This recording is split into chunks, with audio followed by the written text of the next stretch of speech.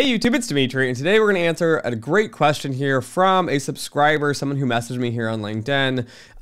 More or less, I'm going to summarize this here for you guys. They've already got their PhD. They pursued a career in something such as mathematics or theoretical physics in the academic route. They've done that for some little bit of time here, maybe a few years, whatever, maybe 5 years in or something.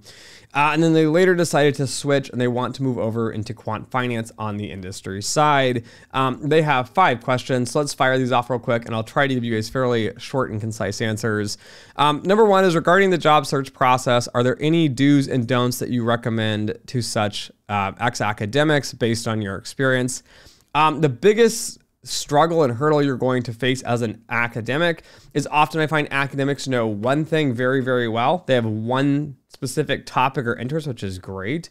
But typically they have no idea how the real world works. And so when we interview those that have academic backgrounds, even those just graduating with PhDs, but specifically if you've been teaching for some time, the issue I'm going to have is that you go, oh, you know, I know one skill. Let's just say, I don't know.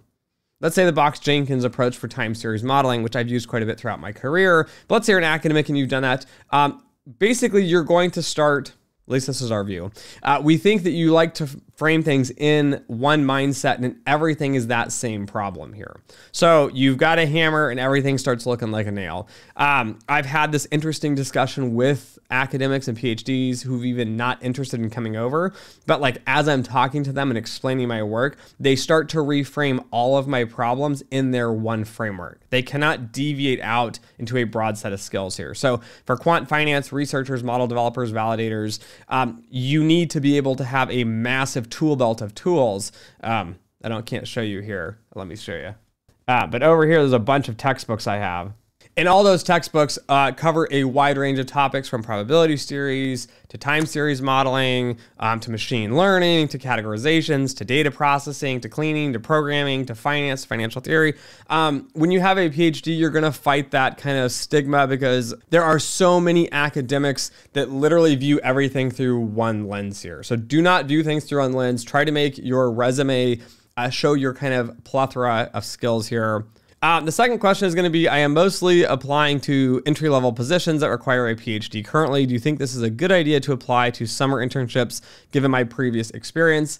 No, I would not apply to internships. I think it somewhat degrades your profile. Remember, you are a practitioner of some sorts, right? You can say you're an academic, but you've practiced that for, I don't know, a handful of years here after your PhD. I would view this as looking for like analyst and associate kind of roles here, roles that have maybe a year or two of experience, right? You're not really a fresh entry. You can try applying to those fresh new grad positions here if you want. I would try to get in though a little bit in, because if you apply to 2 junior roles, I'm going to go, wow, this person's way overqualified, so I'm not going to hire them. Even though I know I probably could bring you in for a much better salary than academia is paying you. Try to find the skill set levels. If you've got, 5 years or less, try to look for positions that, have like 2 years to 3 years, maybe 4 or 5 years, experience level required, and then build the resume around that, which we'll talk about here in a second with another question. But internships, I feel like, are too junior. It implies you have no experience. You have nothing really to offer. You're just kind of getting, your feet wet.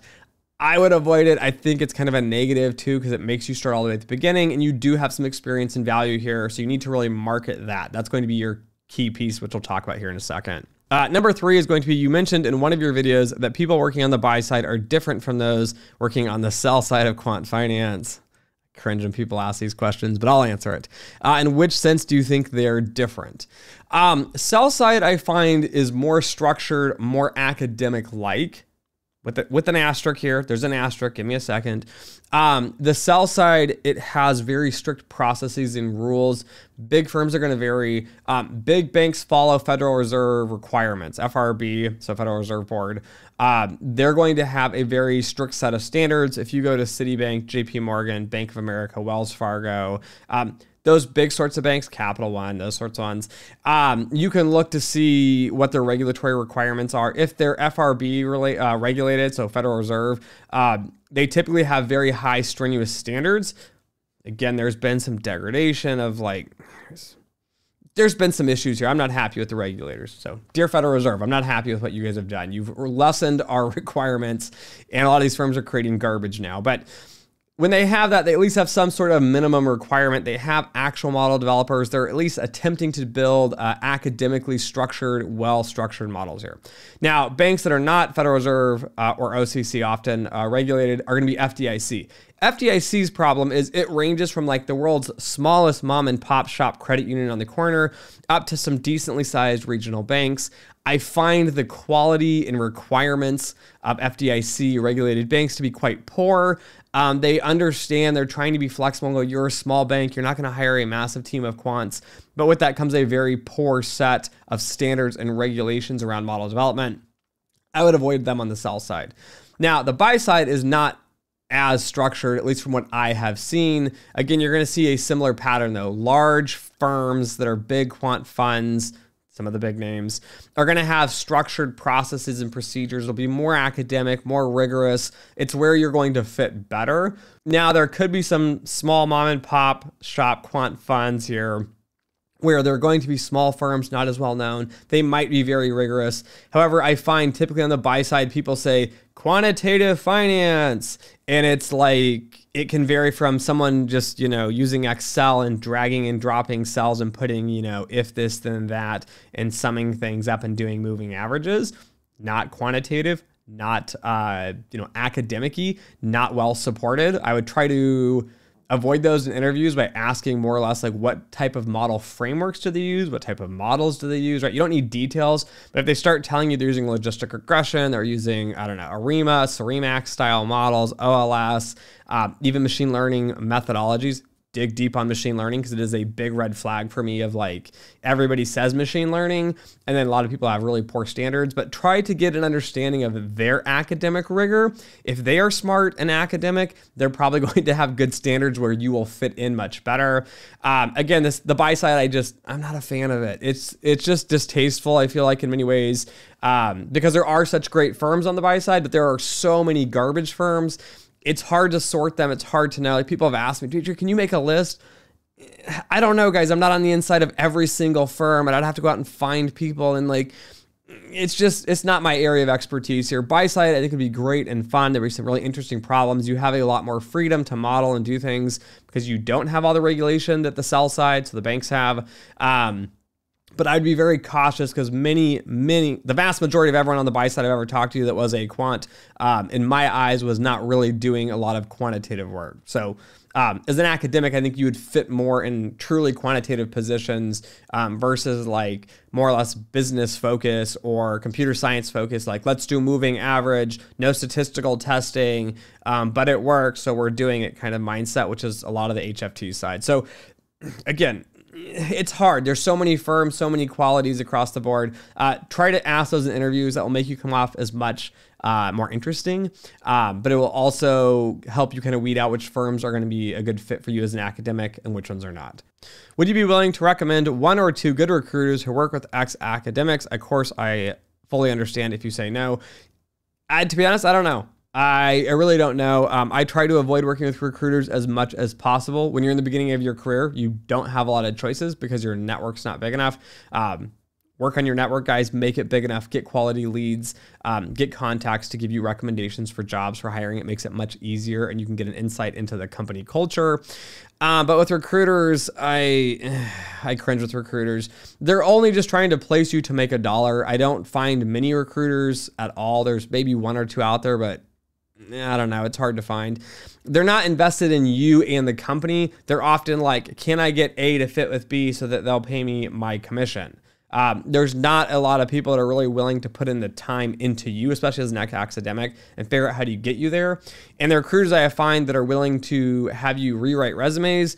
I've had students send me them and said, hey, this recruiter said to change all this and do this. And I'm like, they're having you apply to business jobs and finance jobs and fake quant jobs because they're highlighting skills like presentation skills and derivative pricing. And they try to put on like these, like, stochastic calculus, and they stamp all these stupid buzzwords on there, and the resume is not good and meaningful. It's not highlighting your experience, your expertise.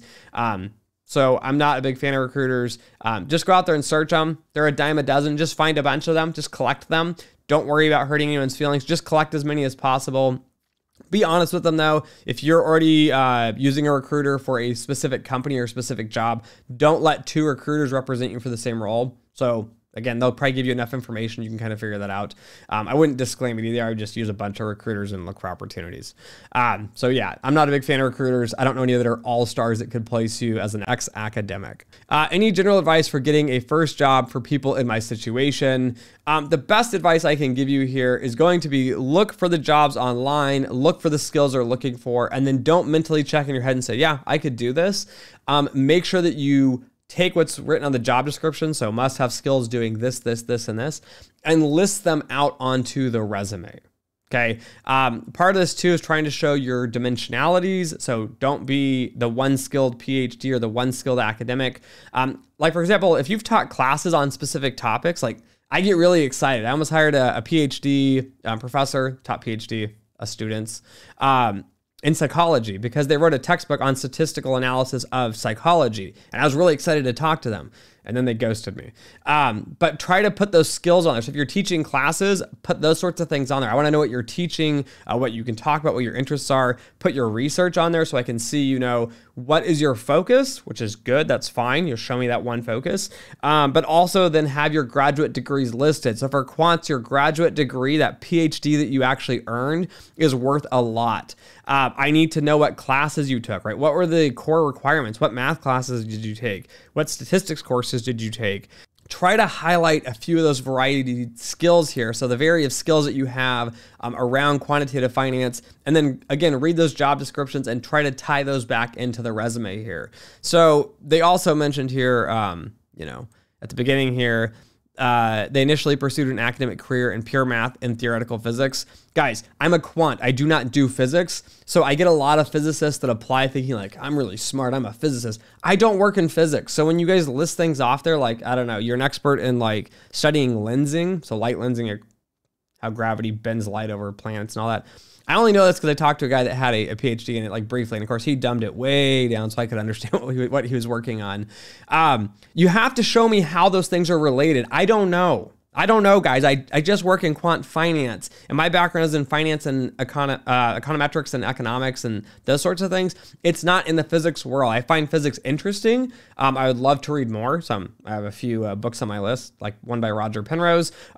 But again, and I have a whole set of books by Richard Feynman. I haven't had time to read them. I'm not a physicist. So you need to be able to boil those skills down into the core thing. So I understand, okay, you've done, you know, probability theory, you've done real analysis, some measure theory, you know, you've done calculus, you know, 1 to 3 and some ODEs and PDEs, and, you know, you did some research on statistical analysis of lensing or something. I don't know. Throw in your physics topic, but put what you use to analyze and skill and model. So dumb old me in the quant space can figure out, okay, your skills are going to match and you're going to be a good hire here, because that's what I'm looking for. So anyways, those are my tips and tricks. If you are an academic who's looking to switch over, even if you're working at a PhD, many of these tips will apply to you as well. If you found this video helpful, do hit the thumbs up button and subscribe if you want more content like this. And as always, until next time.